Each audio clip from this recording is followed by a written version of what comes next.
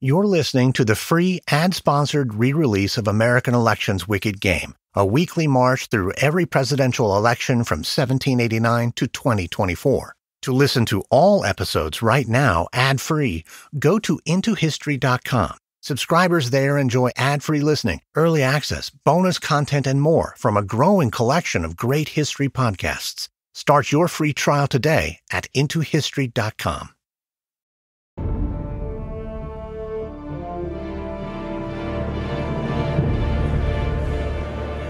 It's February 24th, 1841.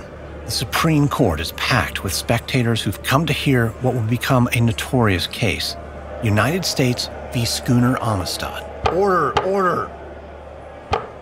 I said order.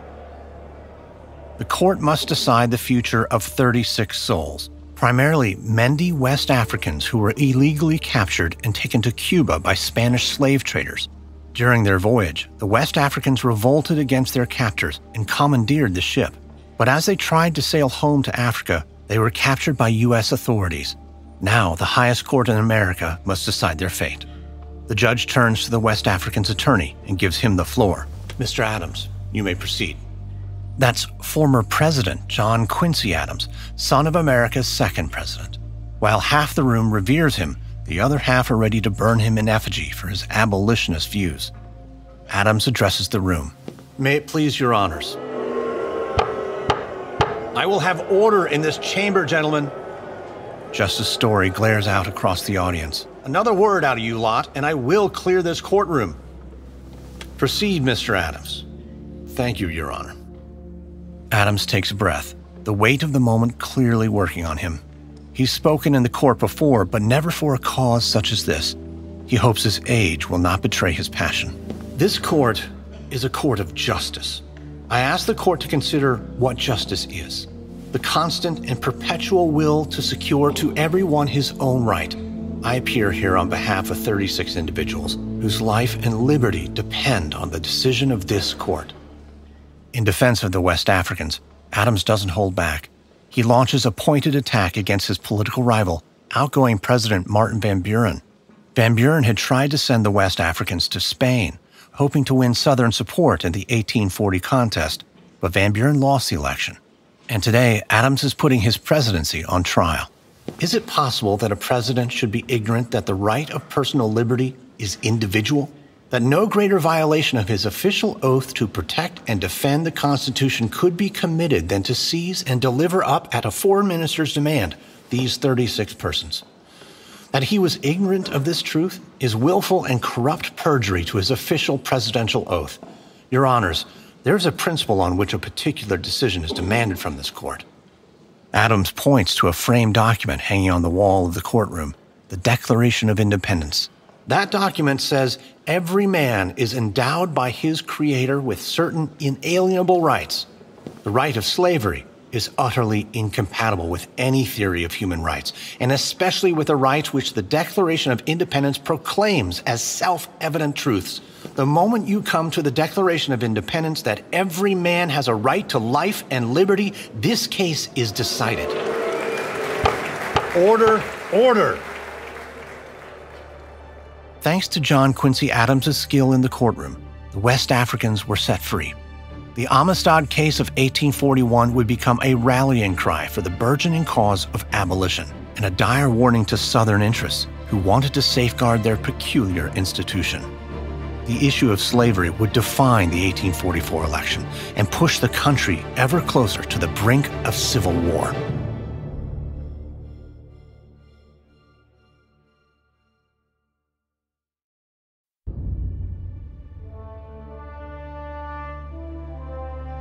From Airship, I'm Lindsey Graham, and this is American Elections Wicked Game.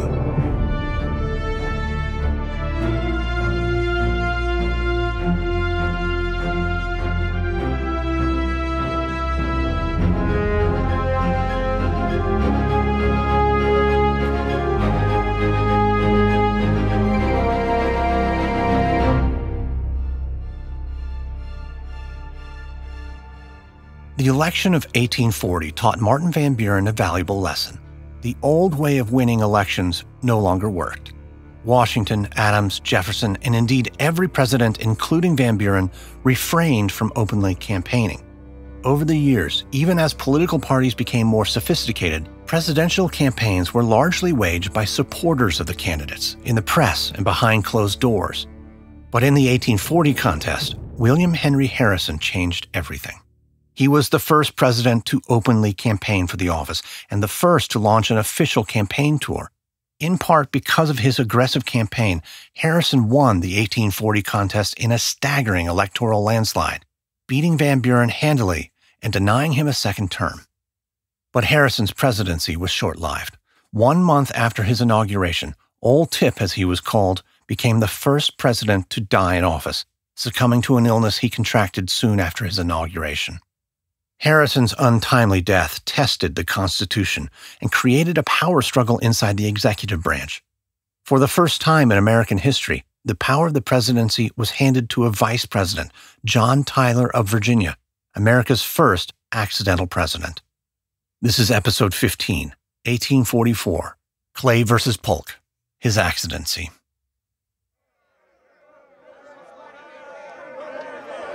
It's April 6, 1841, in the presidential office of the White House, and President Harrison's cabinet has assembled for an emergency meeting. 2 short days ago, President Harrison died of pneumonia, leaving the country without a president and the cabinet in a state of panic. Daniel Webster, Harrison's Secretary of State, does his best to calm the room. Gentlemen, there's no need to worry. I have assurances from the acting president that all of our positions are secure, and I am sure he will say as much when he arrives. A president has never died in office before. Every action creates precedent and tests the untested constitutional clause of succession. The men in Harrison's cabinet, like many in Washington, are racked with anxiety and uncertainty. And just then the door opens. Walking in is acting president John Tyler of Virginia. Good afternoon, gentlemen. Sorry for the delay. As you can imagine, it's been quite the ordeal this morning. Just yesterday, Vice President Tyler was back home in Virginia when news of Harrison's death reached him. He immediately left for the capital by steamboat, and earlier this morning was sworn in at Brown's Hotel as acting president. Please, gentlemen, sit. I hope this is a suitable location for us to meet. Yes, sir. It was our usual practice to hold conference here in Mr. Harrison's office. In my office. I beg your pardon, sir? My office. It is now my office, is it not? Webster is at a loss for words. Before he can muster a reply, Tyler presses the point. You see, Mr. Webster, do you think it proper to do business elsewhere for the remaining 3 years and 11 months of my term? No, sir. Good, then it's settled. Webster and the rest of the cabinet are listless. They had planned out an extensive presidential agenda with Harrison and the Whig Party leader, Senator Henry Clay. Now those plans might be out the window. Democrats in Washington are already challenging Tyler's authority as acting president, and now, ironically, the president's very own Whig cabinet is questioning it too. Now, on to more pressing matters. I have drafted a few policies that I think will do well by the country. Mr. Acting President, I'm sorry to interrupt you, but before we hear any new policy requests, don't you think it would be prudent to... Policy requests? To whom must I make a request to draft executive policy? I'm the president, after all. Acting president, sir. Secretary Webster, gentlemen, first and foremost, I will be addressed from this point forward as president, not vice president, and not acting president. President. And as far as policy is concerned, I ask you to remain in this cabinet to provide the nation with a tranquil transition, not to administer the country in my place. Not in your place, sir, but in conjunction with you by committee. Our custom was that all measures, however, relating to the administration were brought before the cabinet, and their settlement was decided by a majority, each member and the president having 1 vote. I have 1 vote, as each of us will have. This is absurd. I'm the president, acting president. Tyler stews at Webster's defiance. In this very moment, precedent is being established, and Tyler knows it. His only course is to fight for his legitimacy. I beg your pardon, gentlemen. I am sure I am very glad to have in my cabinet such able statesmen as you have proved yourself to be, and I shall be pleased to avail myself of your counsel and advice, but I can never consent to being dictated to as to what I shall or shall not do. I, as president, will be responsible for my administration. When you think otherwise, your resignations will be accepted. After the death of President Harrison, perhaps the most important precedent set was what happened to the office of the presidency. Article 2, Section 6 of the Constitution accounts for presidential vacancies, but the language is ambiguous. In case of the removal of the president from office, or of his death, resignation, or inability to discharge the powers and duties of the said office, the same shall devolve on the vice president, and the Congress may by law provide for the case of removal, death, resignation, or inability, both of the president and vice president, declaring what officer shall then act as president, and such officer shall act accordingly, until the disability be removed or a president shall be elected. From the language of the Constitution, it was obvious to most that the vice president would serve as president until a new president could be elected. But the question was, for how long? Did the vice president then serve as acting president only until a special election could be held for president? Or was the vice president now president with all powers thereof for the remainder of the term? In John Tyler's mind, there was no doubt where he stood on the matter. With Harrison dead, Tyler was the president in every sense of the word, and he would act accordingly. But there was another question on the mind of the Washington establishment. Who was John Tyler, and what kind of president would he be? John Tyler Jr. was the very definition of a Southern gentleman. Born March 19, 1790, in a gilded plantation in Virginia, Tyler was born of privilege. His father had been the governor of Virginia and a close personal friend and college roommate to Thomas Jefferson. Both John Tyler Sr. and Vice President Tyler had shaped their political views after Jefferson. John Tyler Jr. had graduated in 1807 and went on to work in the Richmond law office of Edmund Randolph, who served as George Washington's Attorney General. Tyler had increased his already large fortune when he married Letitia Christian, the daughter of another wealthy plantation owner, and began a career in politics.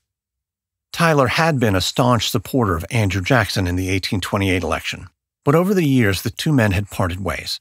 During Jackson's presidency, Tyler had increasingly come to see Jackson as authoritarian, rapidly expanding the powers of the presidency and trampling on the rights of states.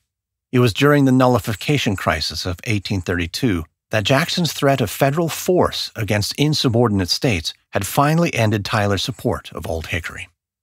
When Henry Clay formed the Whig Party to oppose the Jacksonian Democrats, Tyler had switched parties, abandoning the Democrats in favor of the Whigs. But Henry Clay and John Tyler did not see eye to eye on every issue. Clay was largely in favor of the federal government taking an active role in controlling the economy of the country through a strong national bank. Tyler opposed such policies, believing adamantly in the individual state's authority and autonomy. But Clay and Tyler had found common cause in their opposition to Jackson. So when Clay pushed Congress to censure Jackson, Tyler had supported the measure. He felt so strongly about Jackson's need for censure that when his home state of Virginia voted to force him to remove the censure, Tyler had resigned his Senate seat in protest. Tyler's opposition to Jackson had earned him the respect of many prominent Whigs, men like Henry Clay. Those same Whigs put Tyler on the Harrison ticket in 1840, hoping Tyler's presence would boost Harrison's prospects in the South and ultimately hand him the 1840 election. They were right. Harrison won. But for the Whigs, Vice President Tyler was one thing. President Tyler was another. From the very beginning of Tyler's accidental presidency, Henry Clay and others in control of the Whig Party encouraged Tyler to relinquish control to the cabinet, men who were loyal to the Whig Party platform. Traditionally, all the way back to Thomas Jefferson, presidential cabinets had held a great deal of power and authority. It was Andrew Jackson, the very man Tyler despised so much, that strengthened presidential authority and often opposed his own cabinet. This put Tyler in a dilemma. Does he cede control to his cabinet and party leadership, or emulate Jackson, the man he loathed? Tyler chose to cement his own authority. He would not be subservient to the cabinet or the political whims of Henry Clay and the Whigs. In his inaugural address, Tyler gave what he called a brief exposition of the principles which will govern me in the general course of my administration. The very assertion that it was his administration was excoriated in the press, In the House of Representatives, a motion was called to force upon Tyler the title of Vice President, now exercising the duties of President. Though the motion failed, it was clear that no one considered Tyler the President, except for Tyler. And after the attempted mutiny at his first cabinet meeting on April 6, 1841, President Tyler set out to seize the reins of power and prove his legitimacy. It would be a hard-fought battle on multiple fronts. Tyler's political enemies called him his Accidency and refused to obey his orders. Many challenged the language of Article 2 and only referred to Tyler as acting president. Others went to work trying to establish a special election for a new president. Former President John Quincy Adams called Tyler's assertion of presidential power a direct violation of both the grammar and context of the Constitution. Still, Tyler would not relent. He entirely refused to answer to the title of acting president, and even had an all-mail address to the acting president returned to sender. If anyone wanted to do business with the White House, it would be on his terms, or there would be no business at all. In the end, Tyler's stubbornness won the day. His actions established the precedent that vice presidents would serve out the full term of their predecessor. Tyler would later write, "If the tide of defamation abuse shall turn, and my administration come to be praised, future vice presidents who may succeed to the presidency may feel some slight encouragement to pursue an independent course." On June 1, 1841, the debate over Tyler's authority was settled when Congress passed a resolution solidifying Tyler's legacy as the 10th President of the United States. But Tyler's legacy was anything but a foregone conclusion.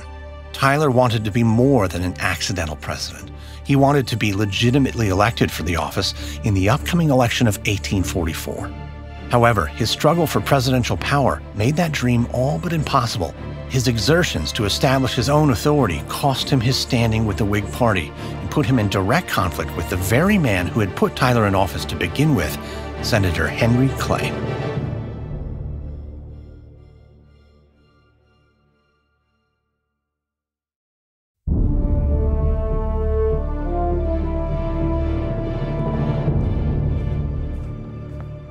It's June 1841 at the White House. Kentucky Senator Henry Clay arrives outside the door to President John Tyler's office. He pauses for a moment to gather his wits. He's about to pitch John Tyler a controversial idea, a third national bank. He takes a deep breath and knocks on the door. Senator Clay, welcome. Come in. Close the door behind you. Clay and the Whigs have been fighting for a national bank since Andrew Jackson destroyed the Second National Bank in 1836. With the loyal President Harrison dead, he'll have to try and sell Tyler on the idea. Thank you for seeing me, Mr. Vice President. Mr. President, sir. As you know, Congress has made it official. Yes, of course. Pardon the offense, Mr. President. It just takes some time getting used to. I promise, in time. I've now been president a week longer than President Harrison was at his passing. It is my hope that the question of titles is settled once and for all. Again, my apologies. In fact, Mr. President, it is your ascendancy to this office which brings me here today. His goal in mind, Clay turns on the charm and tries a little flattery. I wish you to know, Mr. President, I believe you have the ability to equal your predecessor, and I believe you are a true friend to his cause. My administration was elected on Whig principles, and I will hold true to those ideals. Clay bristles at the words, my administration. But Tyler is in the White House, and if Clay hopes to create a national bank, he must convince Tyler, a man with a penchant for states' rights. Clay walks a delicate line. I have no doubt you will carry out the policies of the Whigs, Mr. President. I believe, or rather I should say, I hope you will interpose no obstacle to the success of the Whig measures, especially those surrounding the question of the bank. I have no qualms about establishing the bank, Mr. Clay. This is music to my ears, Mr. President. In Washington. Sir? Congress has the authority to act at the local level in the District of Columbia. They may charter a bank here if it pleases them. Outside of Washington, I would think the Constitution leaves further branching of the bank to the wishes of the states. Mr. President, without the power to create branches in other states, it will be difficult to attract additional investors. The bank would be insolvent. The states have the right to deny the branching of the bank if they so choose, and I will veto any bill that says otherwise. You would go against the Whigs and veto such a necessary bill, one drafted by members of your own cabinet. There's a word to describe that sort of behavior, sir. Jacksonian. Tyler slaps his hand on his desk and roars. I will have you know, I supported Jackson's veto of your second bank, and I will do so to your third, fourth, fifth, and so on. It goes against the 10th Amendment. You are in full embrace of nullification? You, the acting president? The president, Mr. Clay. Tyler stands and points toward the Capitol building. Now understand this, Senator. Though you and I were born in the same district, have fed upon the same food, and breathed the same air, we will never agree on this issue. Tyler angrily marches to his office door and flings it open. As Clay heads for the exit, Tyler roars. Go now, Mr. Clay, to your end of the avenue, and there perform your duty to the country as you think proper. So help me God, I shall do mine at this end of it, as I think proper. Good day, sir. At a cabinet meeting on August 7, 1841, President Tyler was presented a bill to establish a new national bank. 9 days later, he made good on his threat and vetoed the bill. His cabinet, many of whom had helped author the bill, were beside themselves. The centerpiece of Henry Clay's agenda, a third national bank, was dead. The Democrats were overjoyed, the Whigs despondent, but determined to fight back. After his veto of the bank bill, a mob of angry Whigs marched on the White House. The posse threw rocks at the windows, fired guns into the air, and hanged John Tyler in effigy from a nearby tree.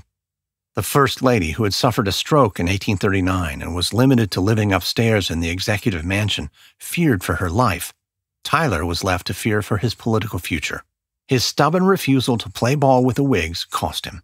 Whigs in Congress turned their backs on Tyler, and the resistance didn't stop with the legislative branch.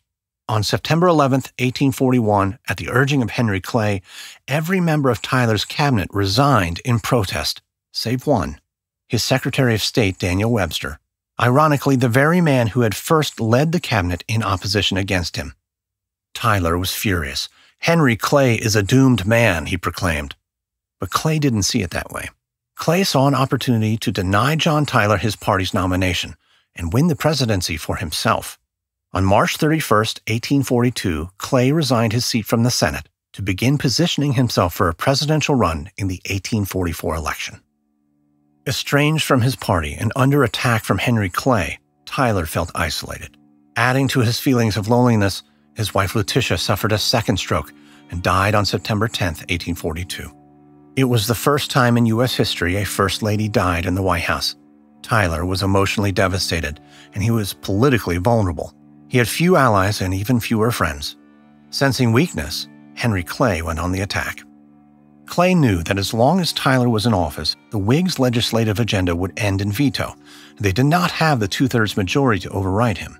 If the Whigs were to hold the reins of Washington, Tyler would have to go. So in January of 1843, Clay spearheaded an attempt to impeach and remove Tyler from office. The impeachment vote failed, but Clay was just getting started. Since he could not remove Tyler, he sought to make the office of the president irrelevant. Clay led an effort to change the threshold of overriding a veto from a supermajority of two-thirds to just a simple majority. This attempt to cut Tyler off at the knees also failed, and not long after, Henry Clay abandoned his crusade against Tyler's presidency, instead focusing his efforts on winning his party's nomination in the election of 1844. Tyler's time in the White House was largely defined by one issue: westward expansion. The untamed West was a land of opportunity. Decades of explorers, fur traders, and missionaries had slowly established trails and outposts that connected the United States to its territories, disputed claims, and neighbor Mexico to the west. In May of 1843, nearly 1,000 people left Independence, Missouri to follow quite literally in the paths of earlier Americans to settle in the Oregon country. This marked the beginning of the long and dangerous process of westward migration. The country was growing, and it was only a matter of time before new states would be added to the Union. This aggressive expansion also brought to the forefront of national politics an issue it had managed to avoid for decades: slavery. The trial of the Amistad had stirred the passions of both abolitionists and defenders of slavery alike.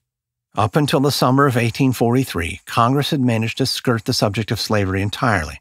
Henry Clay had led the effort to sideline the debate on slavery back in 1820, when he had proposed the Missouri Compromise, an agreement that all lands in the Louisiana Purchase north of the 36° 32nd parallel would be free states, while those south of the line would allow slavery.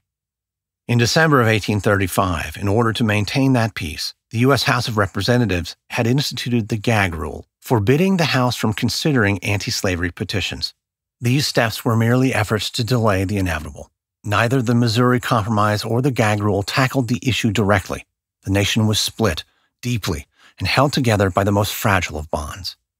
In 1843, those bonds strained to breaking, when the Republic of Texas, which had just won its independence from Mexico, expressed an interest in joining the United States. In June of 1843, John Tyler was desperate to legitimize himself in the minds of the people. As he learned from Thomas Jefferson's Louisiana Purchase, nothing solidified a presidential legacy like expansion. So he turned his focus toward annexing Texas. He found an ally in another former vice president, John C. Calhoun of South Carolina. Calhoun was a states' rights advocate, pro-slavery like Tyler, and he would become one of Tyler's closest advisors. In July of 43, Tyler discovered a plot by the British to loan money to Texas if they would emancipate their slaves. Tyler would not stand for British interference in affairs on the North American continent, especially over slavery. Tyler began secret negotiations with Isaac Van Zandt, the Texas minister to the United States, for the annexation of Texas. But on August 23, 1843, Mexican President Antonio Lopez de Santa Anna threw a wrench in Tyler's plans. Mexico did not recognize the independence of Texas. Santa Anna warned that if the United States tried to annex Texas, Mexico would view that action as the U.S. stealing Mexican territory. It would be considered an act of war, and Mexico would answer with force. As the election of 1844 approached, the incumbent Tyler found himself without a party. He was all but banished from the Whigs, and he knew he would not be their candidate. But this only further motivated Tyler to pursue the annexation of Texas. If he accomplished the annexation, he might be able to earn enough popular support to either run as a Democrat or as a third-party candidate. Undeterred by threats from Mexico, on April 12, 1844, Tyler was successful in signing with Texas the Tyler-Texas Treaty. It promised to annex Texas into the Union as a territory as soon as the treaty was approved by Congress. In trade for Texas ceding all its public lands to the United States, the federal government would assume up to $10 million of Texas's debt. The treaty also left open the exact boundaries of Texas and whether the republic would be broken into smaller states. On April 22nd, Tyler submitted this treaty to the Senate, where its approval required a 2/3 majority vote. Calhoun and Tyler plotted to use the issue to build public consensus among pro-slavery Democrats and Whigs. First, Calhoun sent a letter denouncing Britain's anti-slavery meddling in Texas to the British minister. The intent of the letter was to win support for the treaty from Southern congressmen who would be angered at Britain's interference. But when Calhoun's letter and the terms of the treaty were leaked to the press, the public became convinced the sole reasoning for annexing Texas was the expansion of slavery. No one could avoid the issue now. A vote for Texas was a vote for Tyler, which was a vote for slavery. The election of 1844 had become a referendum on America's most brutal and shameful institution.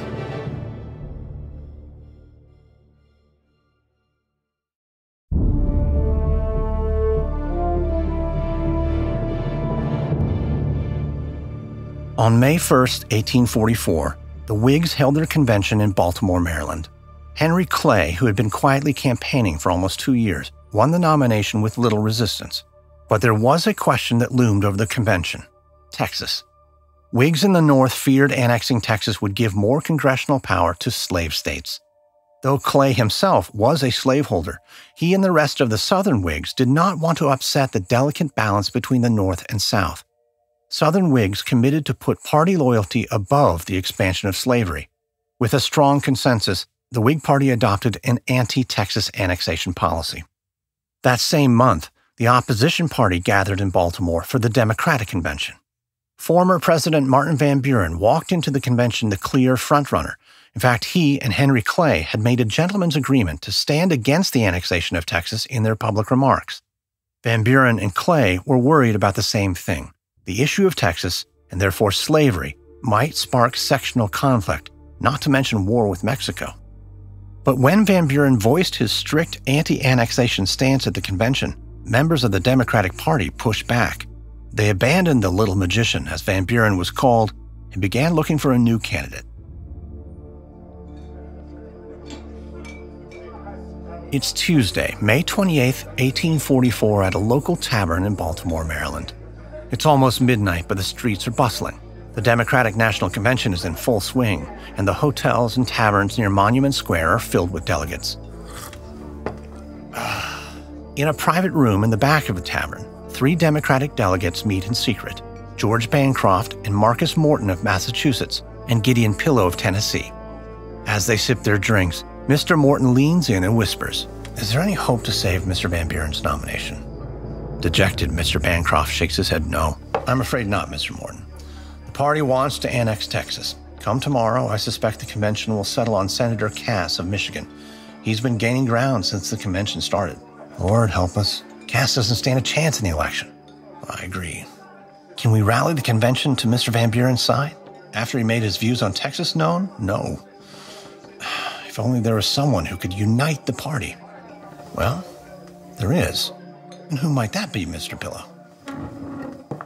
Pillow stands, heads to the entrance of the private room, and closes the door. "James K. Polk." Bancroft and Morton share a skeptical look. "Speaker Polk? He just lost the governor's race in Tennessee for the second time. By a small margin, Mr. Morton, less than 4,000 votes. His own people hardly support him. Old Hickory does. Mr. Jackson's days are numbered, as is his influence over the people. I did not come to Baltimore to hear you give insult to Mr. Jackson. Mr. Morton and I did not come to Baltimore to support Mr. Polk. We came to support Mr. Van Buren. Mr. Van Buren's a vessel that is sinking, gentlemen. Will you go down with the ship? You truly believe Polk can win? If Massachusetts supports Mr. Polk, the rest of the states will follow suit. But none of it will matter if Polk can't win the election. I tell you, public support is behind annexation. So is Polk. Henry Clay has abandoned his Kentucky values. The Southern Whigs are ready to abandon him." Morton and Bancroft exchange another glance. "Well, you certainly have our attention, Mr. Pillow. Only one question. If we follow this course, what will become of our friend Mr. Van Buren?" "Well, I suppose he'll have to find another line of work." After losing in 1840, Martin Van Buren wanted nothing more than to take back the White House. But on the evening of Tuesday, May 28th, the second day of the Democratic National Convention, 3 delegates changed the course of American history and deprived Van Buren of chasing a second term. After 8 ballots, the Democratic Party selected the nation's first dark horse candidate, the little-known former House Speaker James K. Polk of Tennessee. George M. Dallas, a lawyer from Pennsylvania, was chosen as his vice presidential candidate. The Whigs immediately mocked Polk's status as a political nobody and made their presidential campaign slogan, "Who is James K. Polk?" Polk was a lawyer from Tennessee and had more experience than the Whigs gave him credit for. He had served as a congressman for 14 years, the speaker for 4, and had been the governor of Tennessee. He was labeled Young Hickory because he was a protege of Andrew Jackson, who supported the annexation of Texas. In Polk's mind, Texas already belonged to the U.S. The issue of annexation was the centerpiece of Polk's campaign, but it would also be the centerpiece of President John Tyler's campaign, who was strongly considering a third-party run at the White House. But of all people, his nemesis, Andrew Jackson, convinced Tyler to back off and throw his support behind Polk. During the campaign, Henry Clay did his best to sidestep the issue of annexation. He was walking a delicate line, trying to keep the Whigs united. The less he said, the better. But on June 8, 1844, President Tyler pressed the issue when he tried to push through the Texas Annexation Treaty. The treaty itself failed, but it succeeded in putting Texas and slavery on the ballot. A majority of the country wanted to annex Texas, and Clay knew it, but he could not embrace that position while also appeasing the northern anti-slavery faction of his own party. In the end, fearing annexation, many Northern Whigs abandoned Clay for the Abolitionist Liberty Party and their candidate James G. Birney of New York. The exodus to the Liberty Party cost Clay 36 electoral votes and the election. After the election, a little-known Whig congressman from Illinois named Abraham Lincoln pined that If the Whig abolitionists of New York had voted with us, Mr. Clay would now be president. Clay had run for the office 3 times in his life. This would be his last attempt. Through his long congressional tenure, Henry Clay had earned the nickname the Great Compromiser, but after the election of 1844, he would forever be labeled with another moniker, the Great Rejected. On December 3rd, the House rescinded the gag rule, opening the floor of Congress to the discussion of abolition and tearing the wound of slavery wide open. On December 4th, Democrat James K. Polk was officially elected as the 11th President of the United States. Out of 2.7 million votes cast, he narrowly defeated Clay by 38,000 votes. It was his pro-annexation stance that likely pushed him over the top. The results of the election revealed a nation deeply divided. 1844 would be the first in a series of elections where no candidate would win a majority of the popular vote, a trend that would not be broken until the election of 1864. Though he did not make a run, John Tyler did not go quietly into the night. He took the victory of Polk as a mandate that the people wanted Texas, and on February 28, 1845, 6 days before Polk's inauguration, President Tyler solidified his legacy. He circumvented the constitutional requirements for treaty ratification by using a joint resolution of Congress and passed the treaty with a simple majority, making Texas a U.S. territory. In March of 1845, Florida was admitted as the 27th state, a slave state. Texas, too, was admitted in December of 1845, further shifting the power of the country towards the slave-holding South. Tyler soon retired to his Virginia plantation, feeling finally he had succeeded as president. He had won the issue of Texas, and in so doing he had cost his political rival, Henry Clay, the White House. And at the urging of Andrew Jackson, he had helped give the reins of presidential power to James K. Polk. But as young Hickory ascended to the highest office in the country, old Hickory was holding on for dear life. In June of 1845, on a plantation outside of Nashville, Tennessee, a minister stood above an emaciated man on his deathbed. As the man struggled for each remaining breath, he spoke of his legacy. The minister asked of him, "General Jackson, what would you have done as president with Calhoun and the other nullifiers if they had kept on? Would you have fought your own countrymen?" Jackson shocked the minister when he replies, "I would have hung them, sir, as high as Haman. They should have been a terror to traitors for all time, and posterity would have pronounced it the best act of my life." Andrew Jackson was many things, but above all, he believed in an unbreakable union. On June 8, 1845, he died. Modern historians would say it was the 2 lead bullets lodged in his body from duels many years past that finally took his life. Like Jackson's old wounds, the unanswered question of slavery would continue to poison the country from within until the very nation would be fighting for its last breath. But in the meantime, 1845 would see the nation unite against a common foe. The annexation of Texas had made an enemy of Mexico, and war was coming. Through that conflict, a new general would rise to national fame and political power, General Zachary Taylor, who would go on to command the battlefield and wage another war in the election of 1848. This is episode 15 of American Election's Wicked Game, 1844, His Accidency. On the next episode, the election of 1848. In the wake of war with Mexico, Zachary Taylor and the Whigs get a helping hand from the Three Soilers, a third-party political movement founded in opposition to slavery, a movement that finds an unlikely leader in former President Martin Van Buren. This episode contains reenactments and dramatized details. And while in most cases we can't know exactly what was said, all our dramatizations are based on historical research. American Election's Wicked Game is an Airship production, hosted, edited, and executive produced by me, Lindsey Graham. Sound designed by Derek Behrens. Music by Lindsey Graham. Co-executive produced by Stephen Walters in association with Ritual Productions. Written and researched by Eric Archilla. Fact-checking by Greg Jackson and Ciel Salazar from the podcast History That Doesn't Suck.